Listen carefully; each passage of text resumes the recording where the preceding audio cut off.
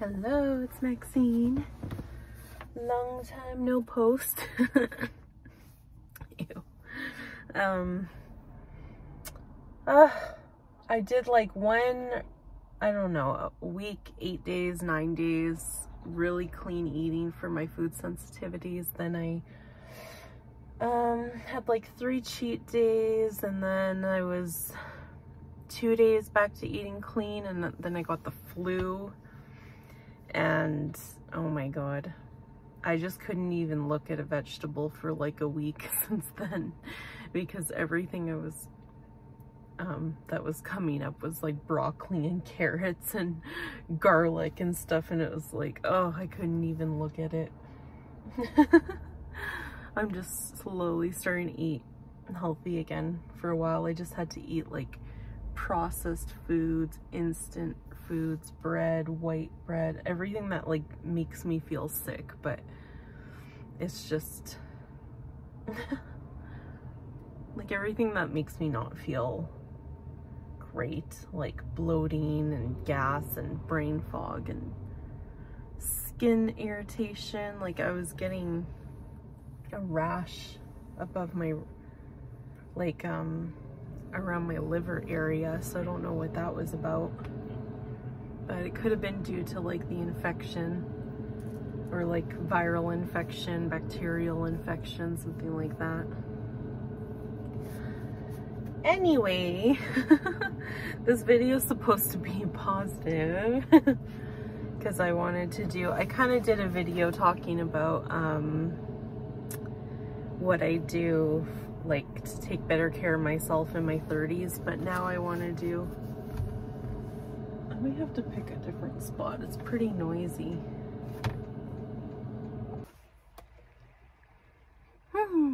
I found a spot that's a bit more peaceful. There will be traffic going by, but from time to time you might hear the waves.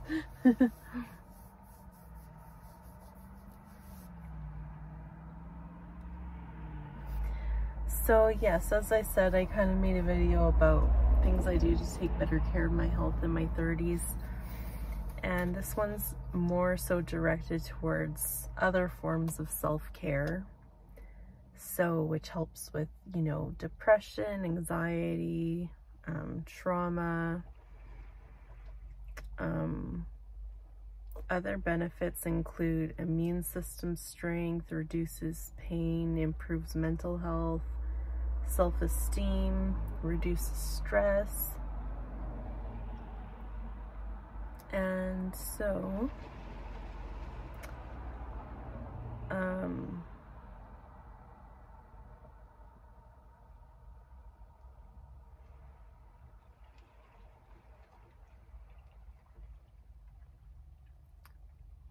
I'll start with affirmations. So, you know, affirmations to yourself. You say, I am enough, my voice matters, it's okay to cry, I am capable, mistakes help me learn, I am unique,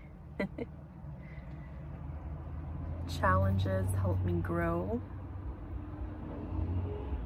every day is a fresh start, I am working at my own pace, I deserve peace, I add value,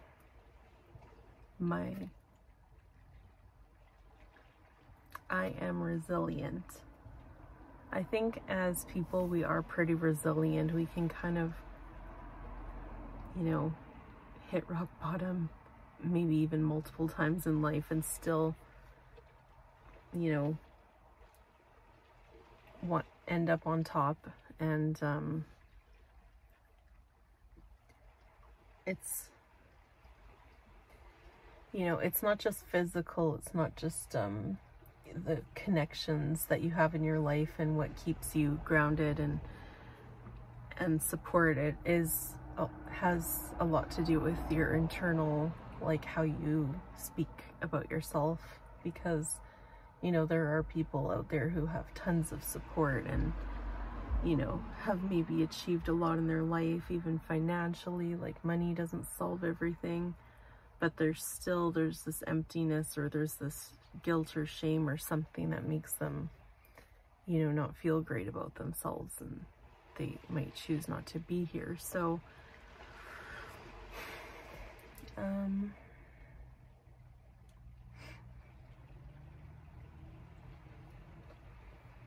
in order to get through, we do have to like learn to speak kindly about ourselves, even if you don't fully believe what you're saying. It at first, like eventually it kind of helps rewire your brain. And like one small example is I've always been the bigger girl. I lost a lot of weight in high school, then I kind of maintained. I went up a little bit and then I maintained. And so at a very young age, my body was pretty ruined, as I would say. Like, you know, stretch marks, loose skin, mom arms, all, like, not shaming mothers whatsoever. It's just that at a very young age, like 14, 15, I already was left with a body that resembled somebody who had a baby, and so I was very ashamed about that.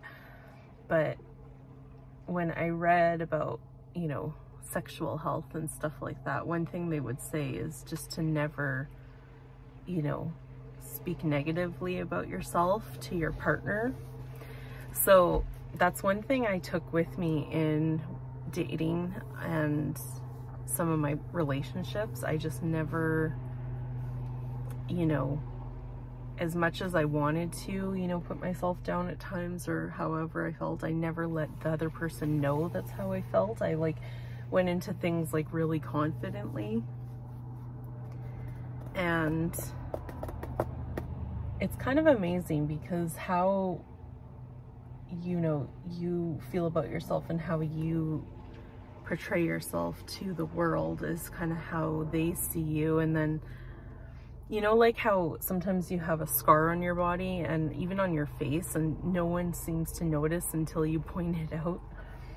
Well, the same thing goes with like how you speak about yourself and even some of your deepest insecurities. If you know, if you don't bring it up to others, sometimes they don't realize. And there was a time in my life I was feeling really low, and I kind of did open up to one of my partners about what some of my insecurities about my body and stuff, and I didn't really get too much into depth with it about like how it all got started and whatnot, and how I had, you know, accomplished a lot and how I had lost and gone up and down. But I was just more so expressing how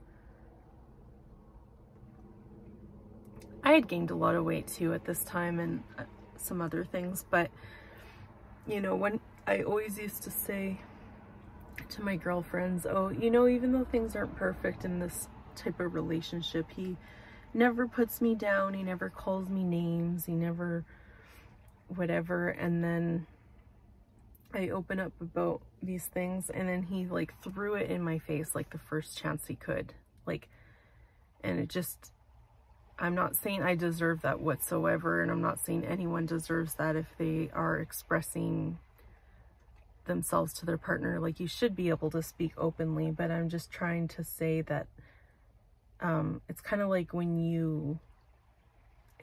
you're speaking negatively about yourself to others in some weird way, they seem to get this impression that they have permission to speak the same way about you, or I don't know, because like this, I'm talking about this, it was like in my late 20s, so all in my early 20s, and you know, as a teenager even, that's not something I kind of express to partners or in relationships. And then, so thankfully, it's not something that I experienced in relationships. Like, even though like I was always the big girl and I clearly had issues with my body, and I had signs of, I had a body that was unlike pretty much everyone at my age. It's not something that was really ever brought up in relationships. It's kind of like we just didn't work out for whatever reason. But anyway, I hope that kind of, it's like one little tip of advice for girls out there is like, just don't,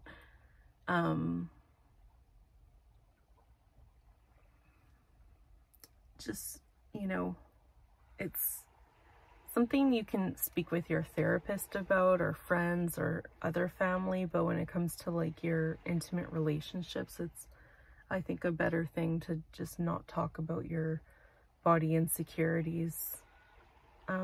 Maybe that's wrong, like maybe that's just a sign that I was in unhealthy relationships where I couldn't speak and without facing judgment, and that's very much could be the case. But I think sometimes it's kind of like we put our partners on pedestals, and then when you kind of draw attention to some of your flaws, it's kind of like it shatters their image. Like I know that just seems really silly, but I hope people kind of understand what I'm getting to when I say that.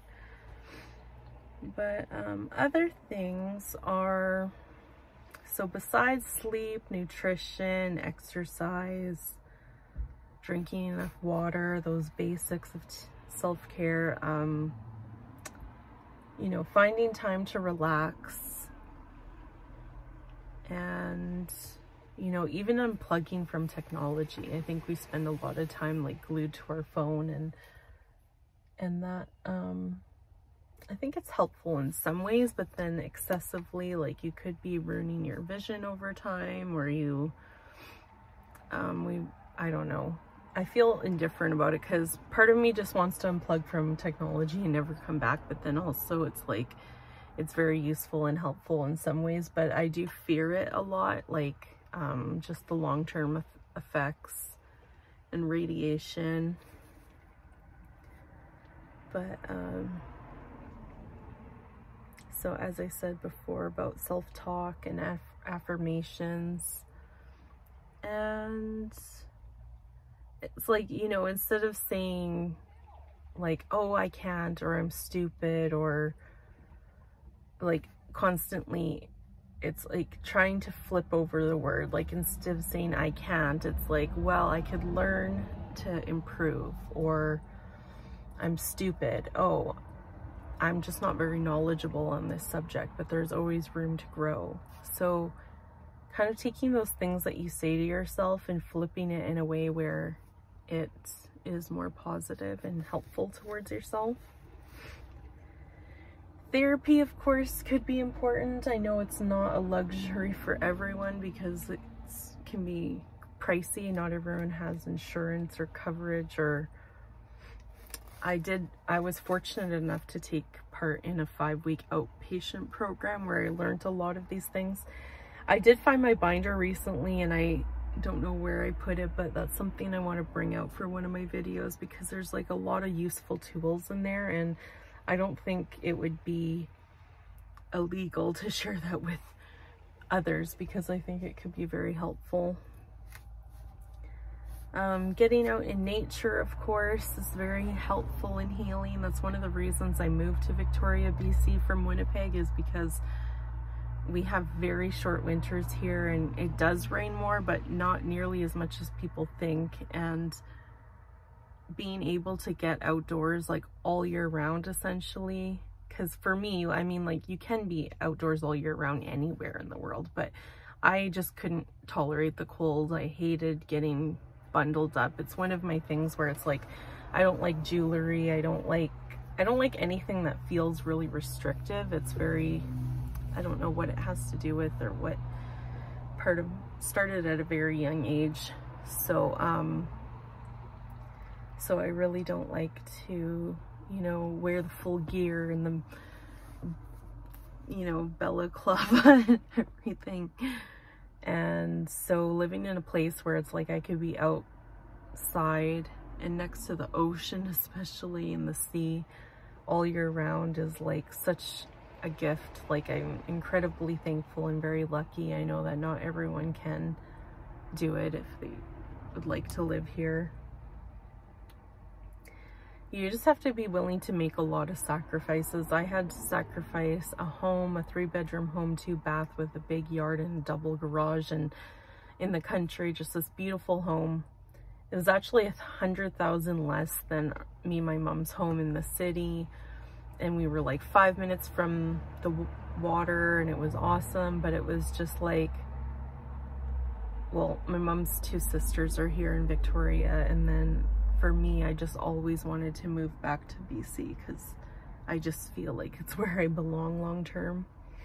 Although I do miss Winnipeg at times, like some family, some friends and stuff. But yeah, it's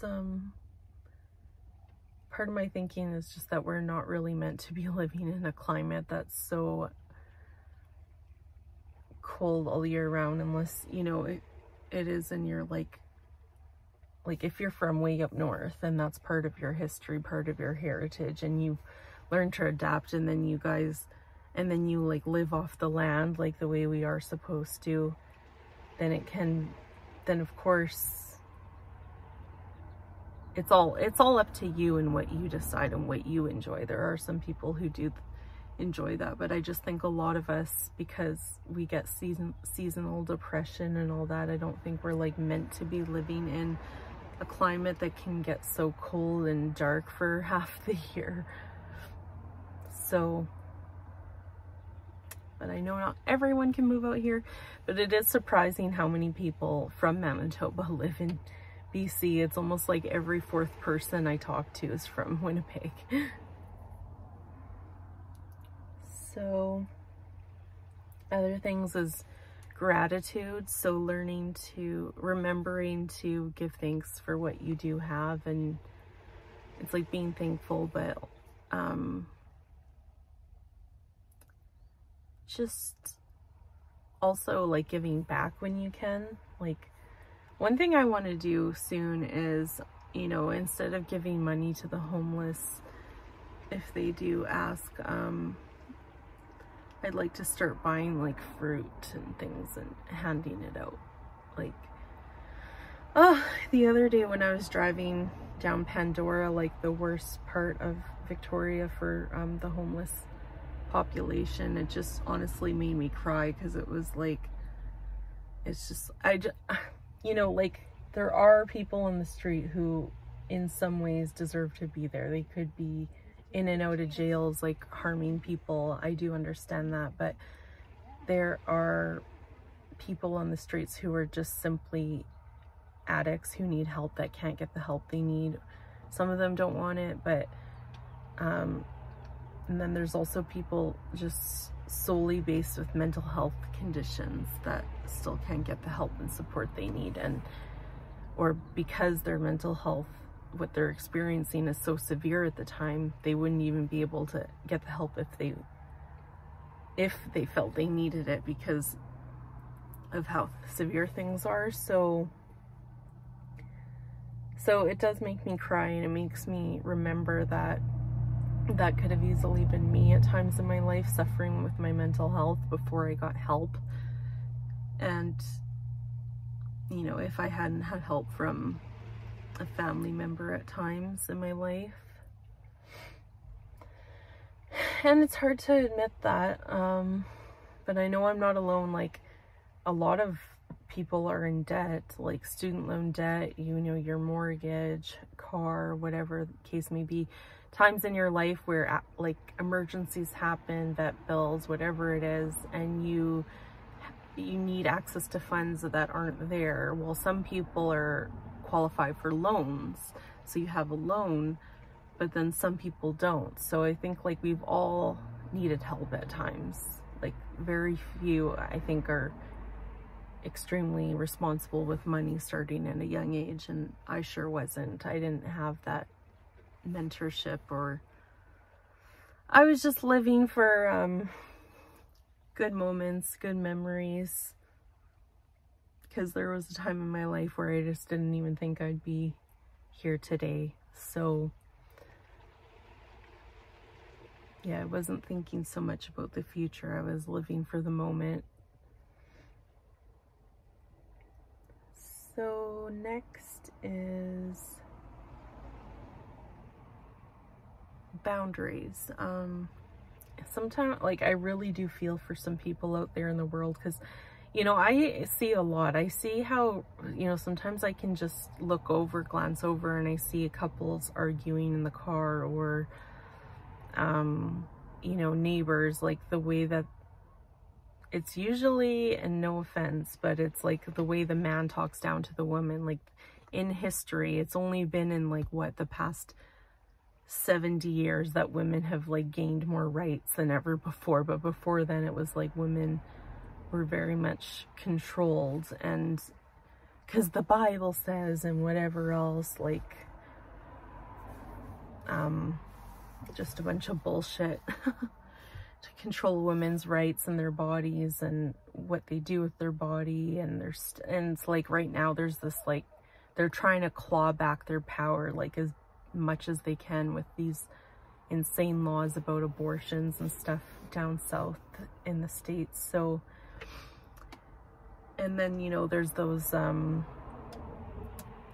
influencers out there influencing young men about how they should be treated in relationships, and how they shouldn't take no as an answer, and all that horse crap. So it's kind of a scary time, but I also see a lot of good. I see that women are supporting women more than ever before, and that a lot of women are not willing to get into relationships without recognizing these signs or red flags. And but boundaries is more than just intimate, you know, relationships. It's with family, it's with friends. You do have to get to a point where you have to just put your needs first. Like, I know that's impossible sometimes. You have people relying on you, you might have kids, but if you're not taking care of yourself and your happiness first, then eventually the stress might get so bad where you're either forced into treatment, or you might die from like stress related, you know, it affects your sleep, it affects everything. In order for you to be able to take care of others to the best of your ability, you have to, we have to learn to like take care of our needs better. You know, like when I had my home daycare, I loved it so much, but I was working long hours and I would barely see the doctor in that time if I needed to. I'd barely take time off work. I was constantly giving back with my money, gifts for special occasions, birthdays, cards, and it's like I don't regret any of that, but it's like I've always been one of those people where I like want to give back so much, so just to like say thank you and make people feel appreciated. And if I could go back, maybe I would have done things a bit differently, just to prioritize myself and make things not so difficult on myself at times. But we need to learn to be able to not feel so guilty about expressing what we need. Like, if we make plans and we really don't feel like going. But on the other hand, you know, if you're becoming a recluse and you're not wanting to do things because you're fearing of what could go wrong, I mean, there were times those feelings started to come on with me, like especially if I smoked weed, which is one of the reasons I don't smoke anymore. But it would just bring on a paranoia sometimes, depending what was going on in my life and the stress levels.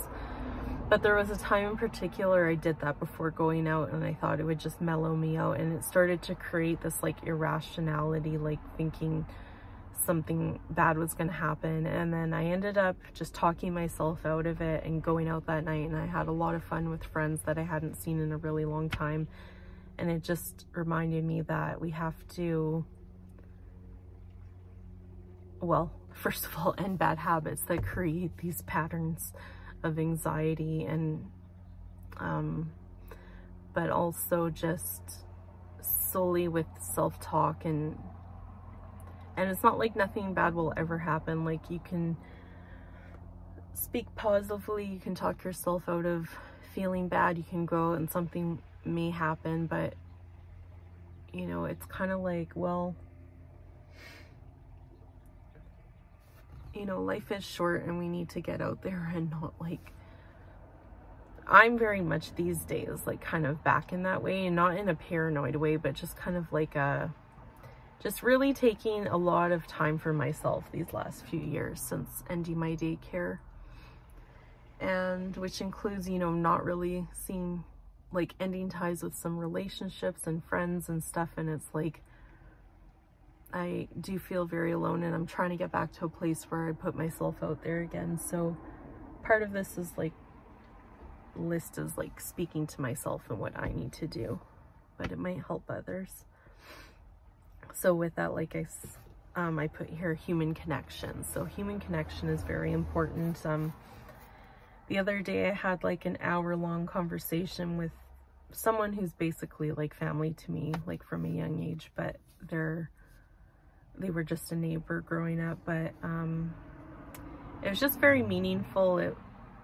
You know, it's like someone who really understands where you're coming from and has seen you throughout your life and all the things you've gone through. And it's important to have these kinds of relationships to be able to like vent to someone who understands. Or you might not have anyone in the world and feel very alone, but there are people out there who care, and there's people who are in the same situation. So we can find each other, thankfully. One positive with the internet.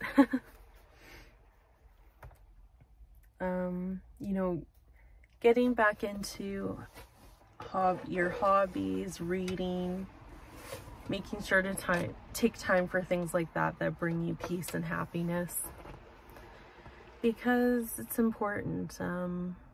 You know, if your work is just taking way too much out of you, then maybe there's a career that'd be better suited to you. That's not like, we're working enough as it is. If there's something that you're doing that's taking beyond 40 hours a week, then maybe there's something better suited for you out there. But then it's like, well, yeah, but then I can't afford my mortgage. Well, maybe you can downgrade. Maybe you don't need the house the size that you have, even though you love it. Maybe something smaller. That's just kind of like the mindset I got myself into, was like minimalism. So now I'm literally living in a trailer. And although I do have a vehicle that's much bigger than I need, it's because it can pull my trailer.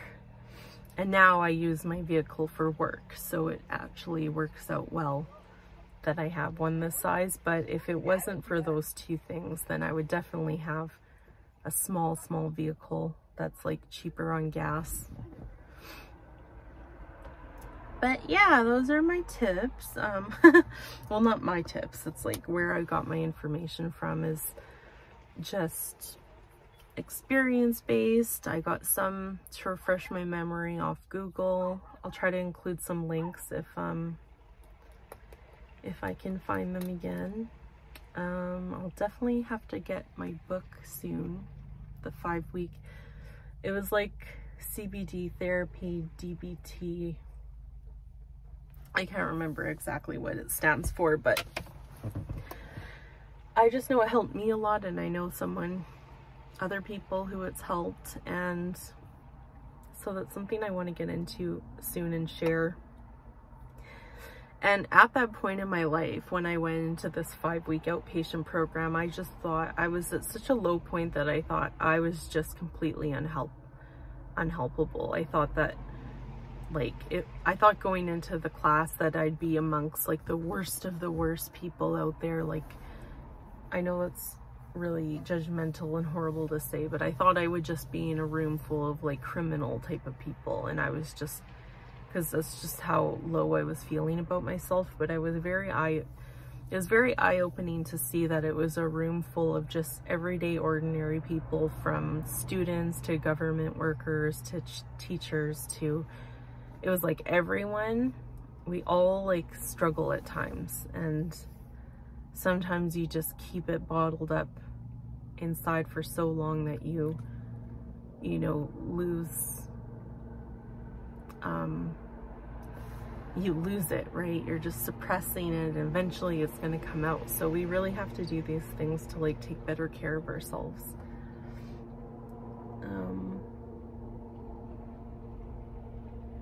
You know, you can't just like fake it till you make it in life. It doesn't always work. You have to really make an effort, and because that's what I did. Of like for 28 years I was just, you know, I had my attempt when I was a kid. I kind of like briefly got help. We're talking like weeks, nothing serious, nothing concrete, and then just basically going through life, like dealing with trauma and childhood abuse and things, and then in work and like school, everything was just so heavy and so hard and so difficult, and I didn't know how to help myself. And then in my late 20s I finally had like a full-on mental breakdown, which gave me some of these tips and tools that it's like I kind of wish everyone was sort of forced to learn some of these things at a young age. Like we don't really talk, like we talk about sexual health, we talk about biology, we like all these subjects, but we don't, and then there is psychology, but we don't really talk about self-care enough, or what was the other thing?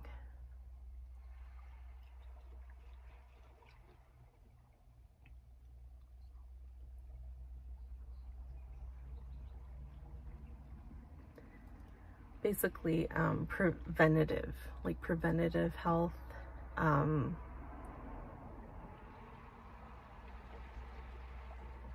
things we can do to take better care of ourselves before things progress and get worse.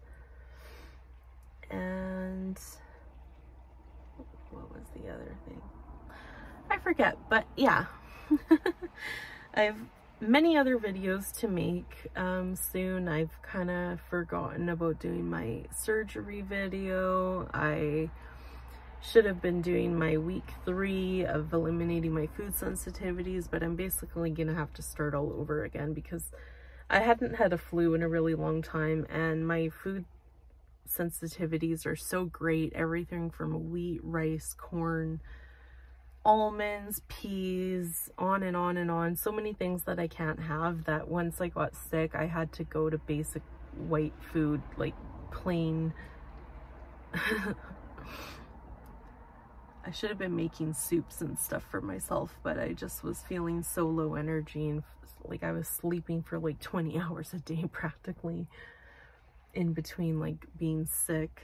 So, and then I couldn't even look at broccoli and carrots like I said for a week. So I need to get back to that, because lately I've been overdoing it with sugar and junk food, and then I feel like lethargic and not good at all. And I was feeling so good, and at least one positive is I did make it those 8-9 days, so I can do it again. And another positive is I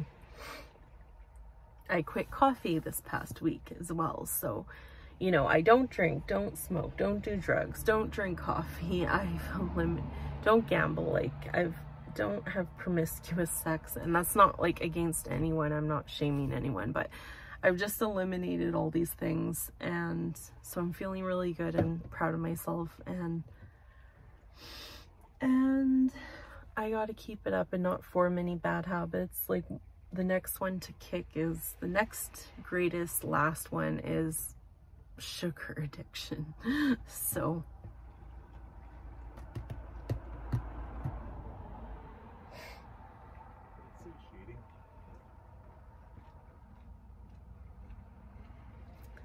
anyway,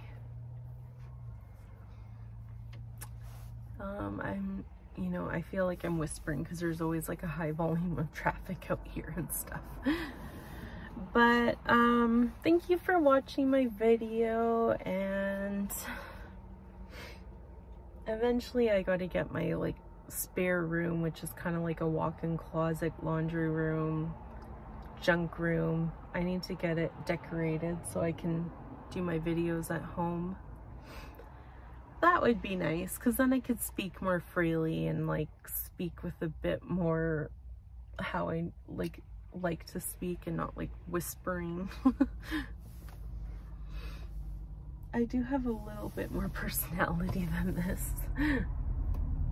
And I know what I'm saying. I'm not a doctor and I'm not telling people what to do. I'm just saying what like has worked for me and what I wish more people would do, like when it comes to quitting addictions and taking better care of themselves. Because, you know, when you're not feeling well, you're sometimes not treating the people around you very well, or the people you work with, or whatever. So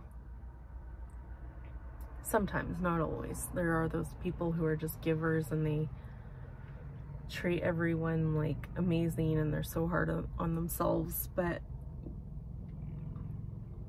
that's why this list is kind of like something for everyone.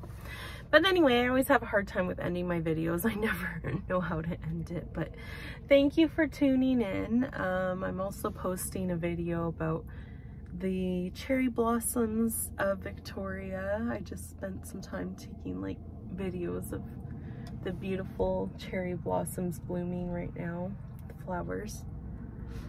And yes, please like, comment, subscribe. Thank you for checking out my videos. I appreciate it, and have a good day.